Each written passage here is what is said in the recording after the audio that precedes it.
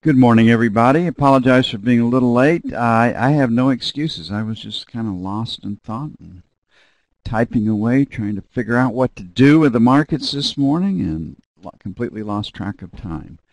My wife calls me oblivious for obvious reasons. That's one of the gifts of the mail. You get tunnel vision. You can totally focus on something to the exclusion of everything else, and that's where I was this morning. So, well, thank you, Neil. I'm glad I'm still above ground temperature, if you know what I mean. Probably not much wine for me anyway this weekend. But I got a couple of bottles that I need to sample. When you get a hobby of wine tasting, you get all sorts of people that call you up all the time, and I end up buying a hell of a lot more wine than I drink, so it's fun to give it away, though. Here we are. It is Friday. This is the end of the week. We've had one hell of a run-up, so profit-taking is one dynamic we're going to have to deal with. The options market. The play in the 10-year is 125 and a half, 126. Pretty tight market right now. The news today can impact the trading. The news, if as forecast, is not positive for the financials. It would be positive for the stock market. So they got starts are expected to be greater than they were last month at 980. Permits at 1.02.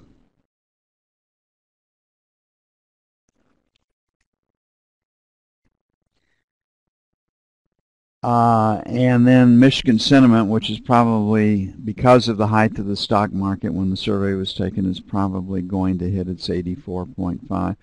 Michigan sentiment, when you get right down to it, is so tied to the direction of the stock market that it's hard to put it any other place than that. So the E-minis reaction to the news, the direction of the E-mini is certainly going to be a factor this morning. And the E-mini today is options expiration. Now the large institutions that use options for their particular strategies probably were out of their positions on Wednesday. So right now we've got the option market makers versus the sharks, and the sharks would have to be considered those 5 firms considered too big to fail, plus other hedge funds. And the play in options yesterday was 1855 to 75. So if the market can't take out 1855 this morning, 1860, then it's got a chance to go up there and probe that 70-75 area. And that would impact the trading first. So I think the easiest trade to call is just can't get through 126 even, 126.04, the same as it was last night. So selling failure in this area. Looks reasonable. Then 7 to 11. On the buy side, I think we can go a little bit lower. What I'm keying off of right here is that the market needs volume right here. So the bottom part of this is this 23-21 area. So I'd like to buy 17s to 21. I'm very comfortable with that trade. But it may take 25s to get in depending on the news. Now, the market, the equity players really want to see an increase in the housing sector numbers, because the housing sector was supposed to improve a great deal this year, and it was the number 2 leg of the Fed's forecast. So if we get an improvement in these housing numbers right here, then you can make the case that perhaps the second quarter is coming back by stocks. So that's where we are on the note this morning. I think, again, the easiest trade to see is selling failure to take out the buck.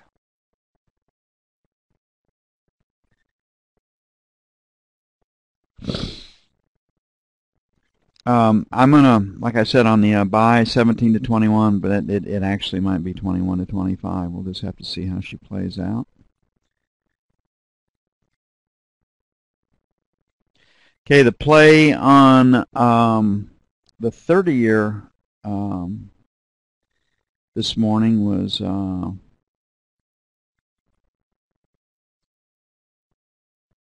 yesterday was 135s and 139s, which is quite a spread as it normally is. But I don't see any way we could reach 139 this morning without some big help from the housing numbers and continued selling in the E-mini due to lousy housing numbers. So we're knocking on 138. The put play is 135. That makes sense. Option expiration until next week. Probably why the 139 number. Lots of action in the 138 calls too. So again, it's like yesterday we left wanting to sell failure to take out 28 to the buck. I think that's a reasonable trade again. So 27s to 31, sell 1. 3 to 7, sell 2. Again, we have this volume that's all the way down through here. So the top part of this band starts at 8. The bottom part of the band at 137. Then we've got to get through in the low volume number. Let's see, is it 3709, 3714. So given the strength in the knob spread, hopefully we can go a little lower. We'll try 9s to 13s, but it may take 17s to get in. The buy might be 13 to 17. So we'll start out cheap because of the news forecast to be as strong as it is. But we'll have to adjust that after the news.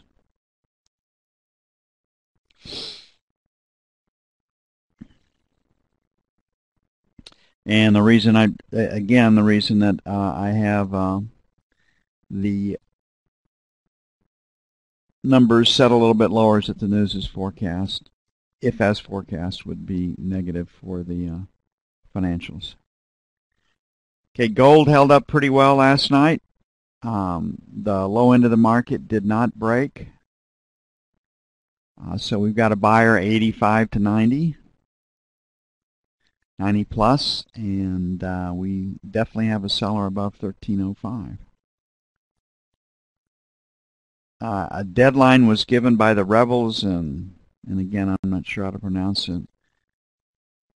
Donetsk, I don't know, for the Ukraine to get out of their own country by this weekend. So we have enough unrest right there that that probably will keep gold from breaking. So 90.92 buy 1. Thanks, Fitz. And then 85.87 for buy 2. On the sell side, resistance is the buck. So 98 to the buck will be sell 1. 2 to 5 will be sell 2. And we'll see how gold plays that. You know, probably have ourselves a fairly quiet trading range today in gold. Famous last words, right?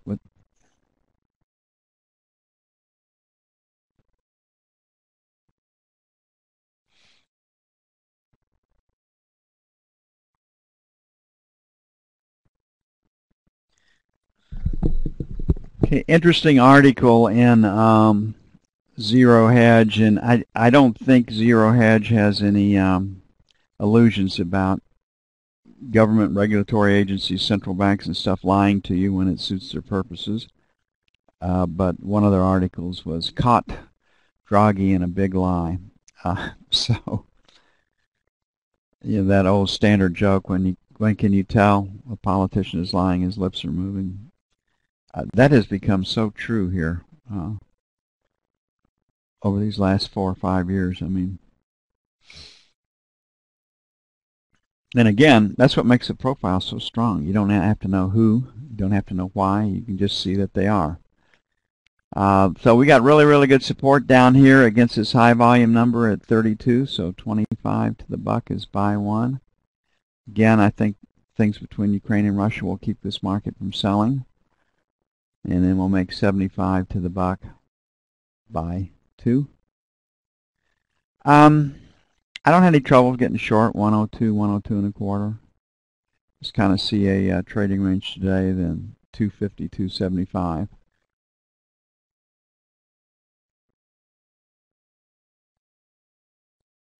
As far as crude goes.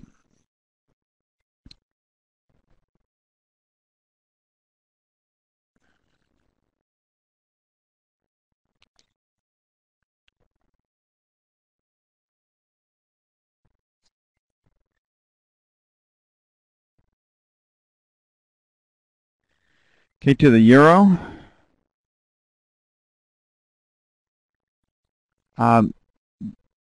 The euro, the trading on the continent, you have probably the most technical traders in the world out of Germany. You have the dog is centered in England. London is the center of the currency markets. We're the tail. We react to what goes on in Europe. We talked about yesterday this 25 to 50 area was really, really good resistance. And you can see it right here. And when we left yesterday's markets, we wanted to sell 20s to 30s. Damn good, Charlie. Where do you get those calls from? And when you look at the structure right here, it's pretty easy to make that call. We had rejection right here. 25 is a round number. Thought we'd come in below 25, see if 25 could hold, and 25 did hold. On the buy side yesterday, we were looking at basically the buck, and it went through it, and our second buy zone was 75 plus or minus, so we didn't quite get to our second buy zone. So we've got buyers 75 to 85 end of the week. I think that would probably be a pretty good area to get long, and then our 50 to 60. We break that. And on the sell side, we've got volume at 16. The spill was from 10. We're currently at 99, so we'll make 5 to 15 sell 1 and 25 to 35 sell 2.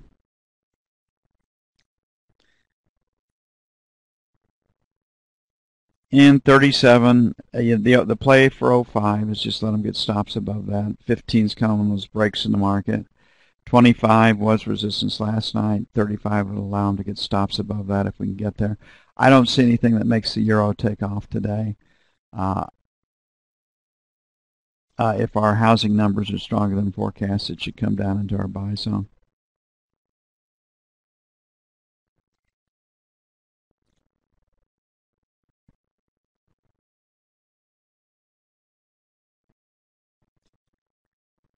Okay, the E-mini is an interesting play today. We normally expect a pause day after a trend day, and we have news in the forecast that, if as forecast, would support the indexes. We've got pretty strong case for 55, 57 as support. Yesterday's low was 59.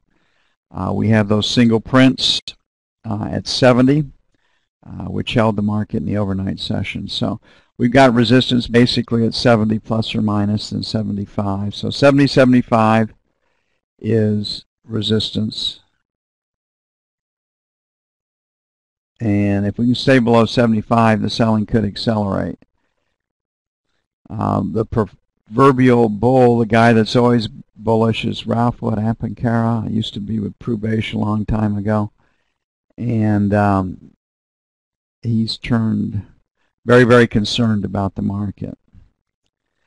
I think a lot of people are concerned about the market. I mean, it's once you get past the headlines and the smoothing it takes to get to that, we don't have a strong economy outside of automobiles. And they're making so damn many deals to sell automobiles right now. I mean, 15% discounts off of sticker price are not the rule, but you can find them, especially if the car is loaded up on goodies.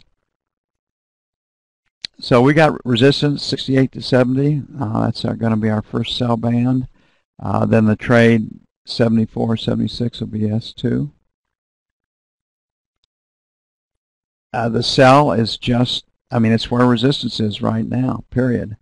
On the buy side, we've got 59.61, letting them test yesterday's low for buy 1.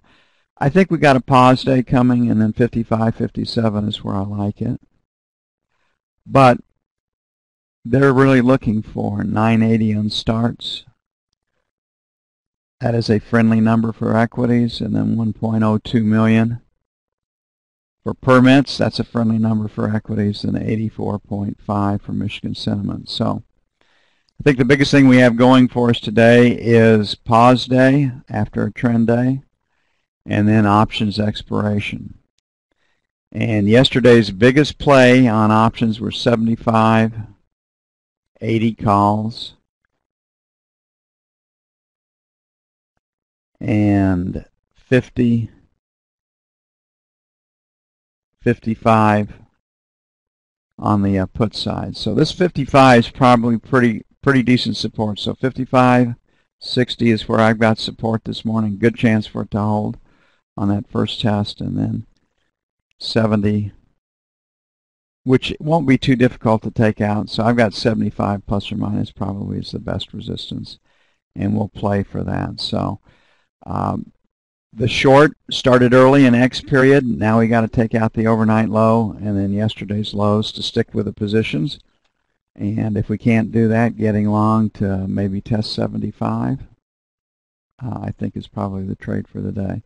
So we're playing for a pause day, all things considered. If we can't get through this 68-70 area right here, the sentiment is decidedly bearish. Okay, it'll take at least 15 minutes, probably 20 to get everything up. Let's get after it. We've got news. I'll update after the news. In the meantime, good trading.